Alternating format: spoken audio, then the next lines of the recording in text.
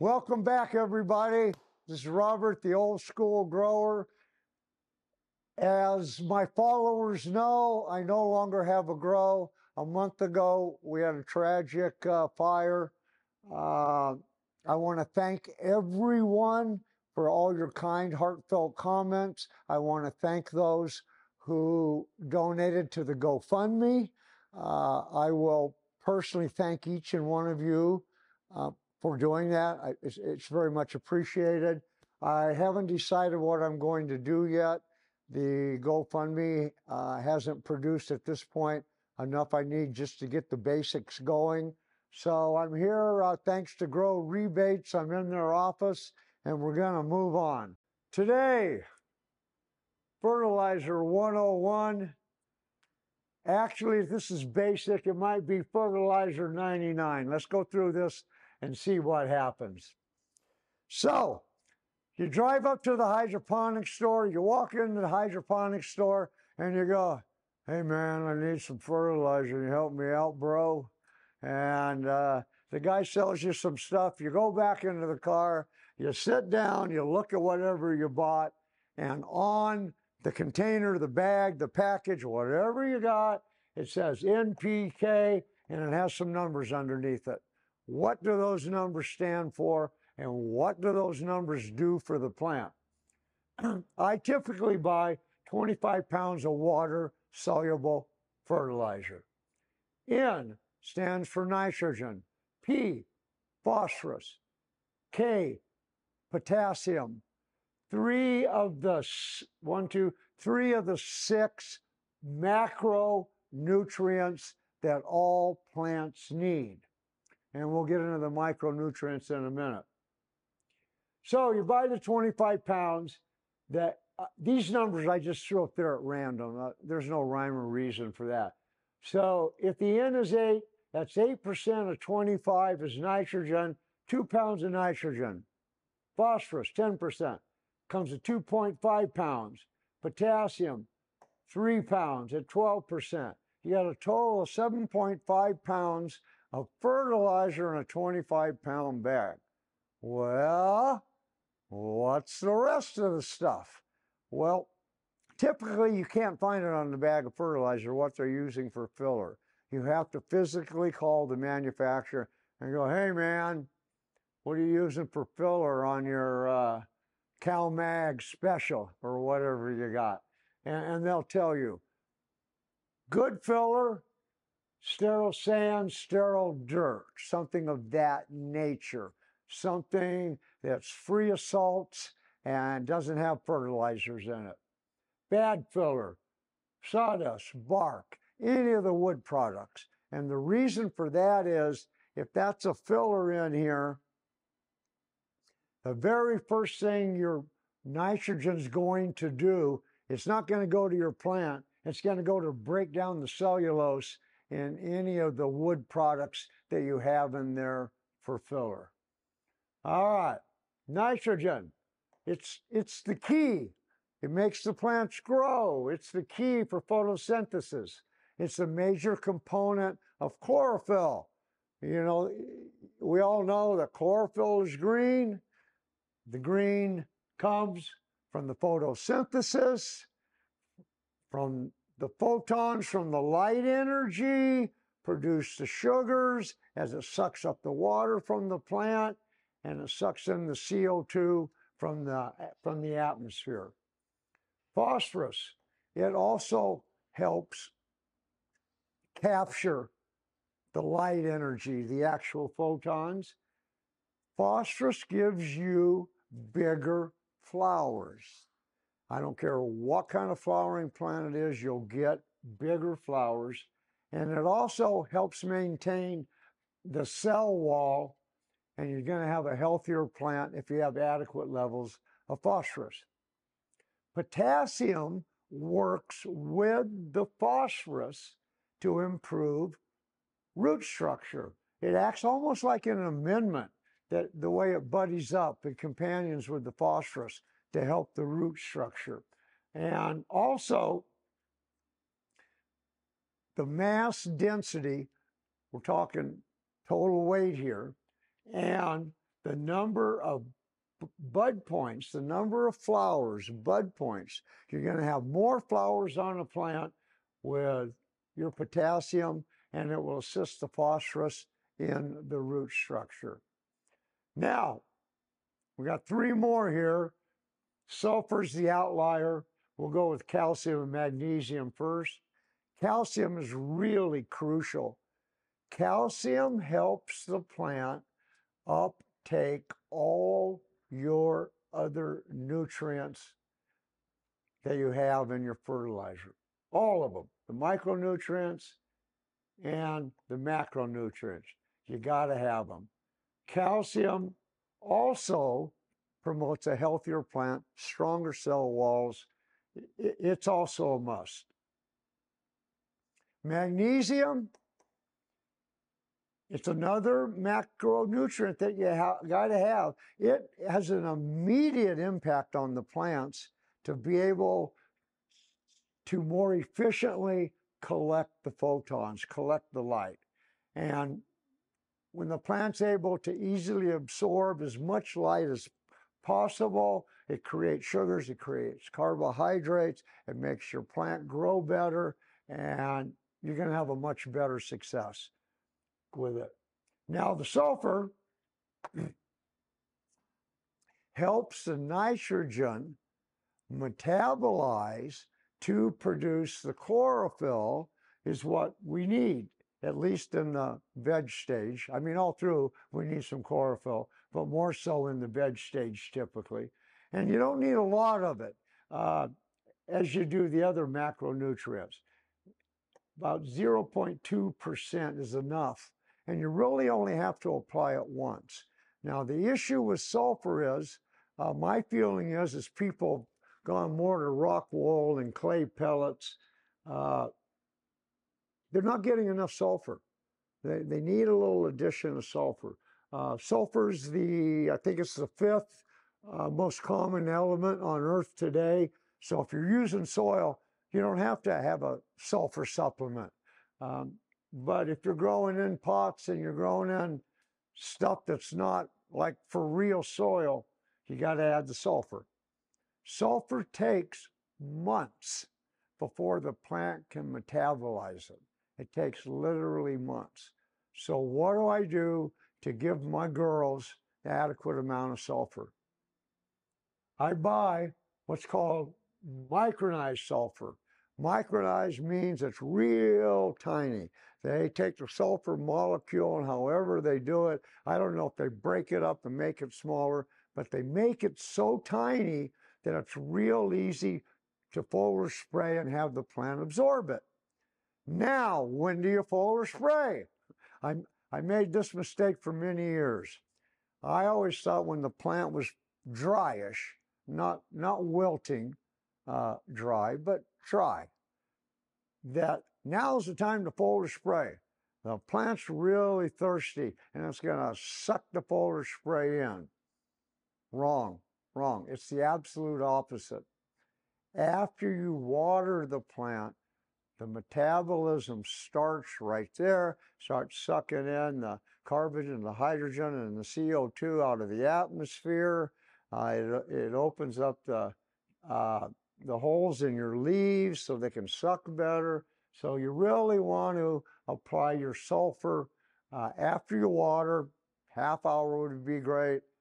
And also with the sulfur, when you spray it, if you use a petroleum-based spray for anything else, let's say for mites, most or many of the foliar sprays for spider mites are in a petroleum-based product, you can get plant toxicity and you can really hurt your plant.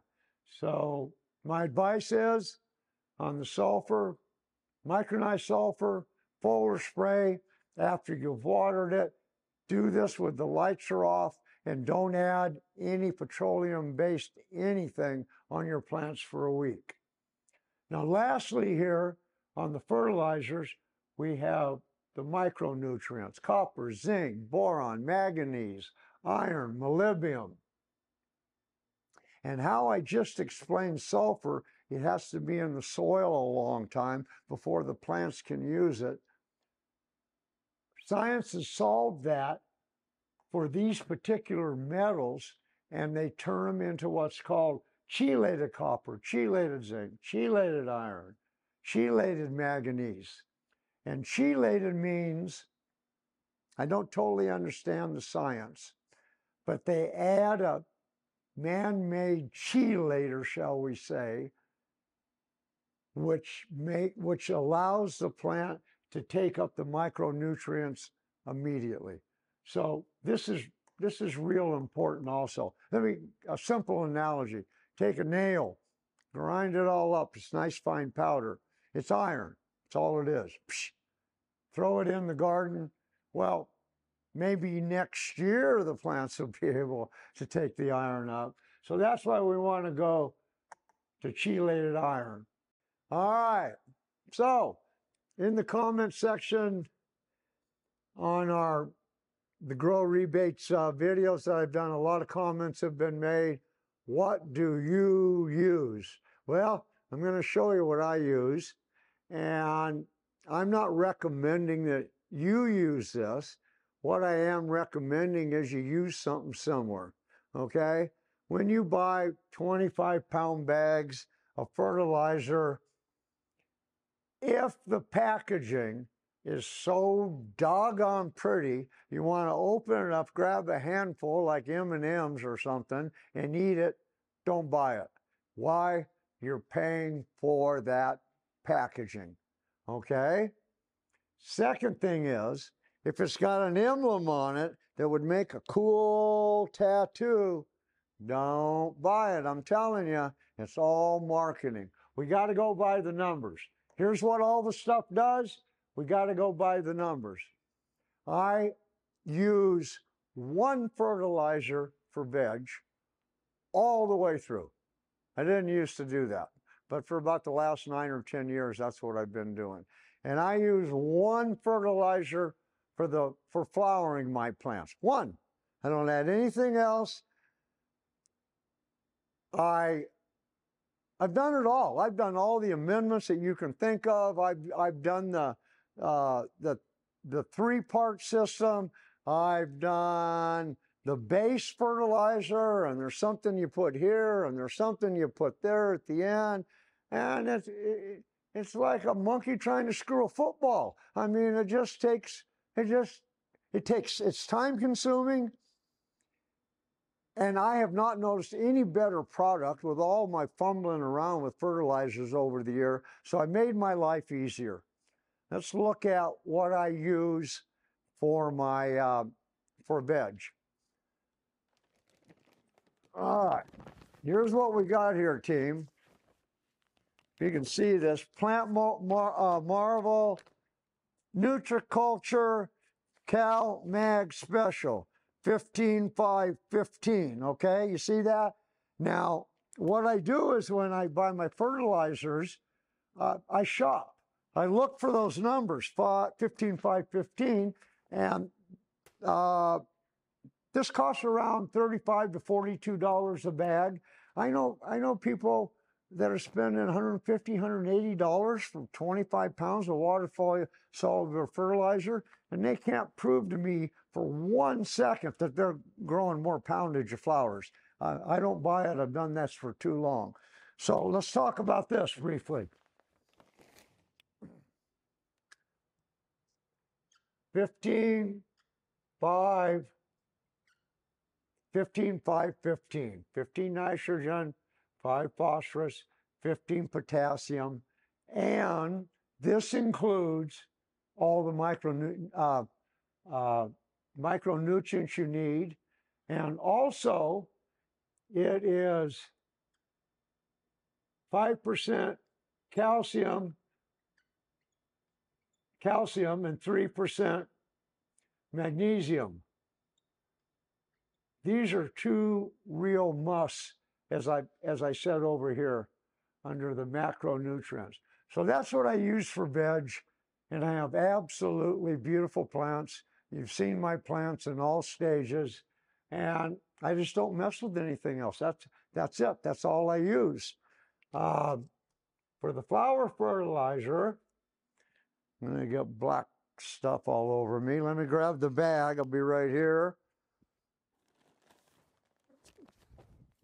This is a Peters product, 30, 10, 30, 20. All right, let's put this up here. 30,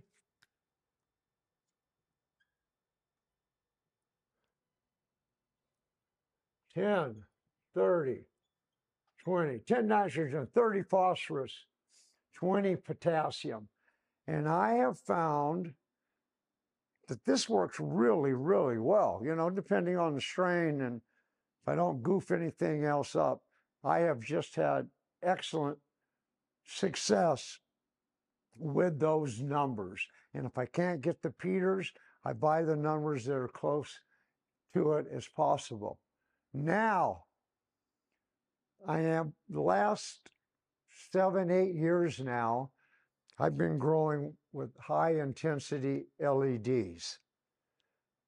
I grew a lot of beautiful crops with high pressure sodium, and I could do it again today. But the high pressure sodium lights have a way lower efficiency factor, which means they take a lot less fertilizer, because under the high efficiency lights, with all the other conditions being the same, they need more nutrients because they're growing hardier, bigger, stronger, and they are making more total weight and flower on your plant. And there's a number of studies to prove that. I'm not here to argue, but I'm not against high pressure sodium. I think it's silly because of the waste of money, and you can actually grow more product. But if I didn't have LEDs, I could grow some great crops with high pressure sodium. So, having said that, when I used high pressure sodium, these are the numbers that I used. Now, because the metabolism is so much greater with LEDs, I need more nitrogen. I need a little bit extra calcium and magnesium. And where do I get that from? I get it from my veg fertilizer, 5, 15, 15, 5, 15. So what I do is, make it simple here. Let's say I want to make a 5-gallon bucket full of flower fertilizer. 80% of it will be 10, 30, 20. 20% of it will be 15, 5, 15. Back in the old days, I would use 0 or 5 for nitrogen. 0 or 5 for nitrogen. For high pressure sodiums, it doesn't work so good when you're using high efficiency LEDs. They're just that more efficient. So, I know this is pretty basic stuff here. I hope you learned something. I'm really glad to be back. This is Robert, the old school grower, and thanks a lot for everything. I appreciate it.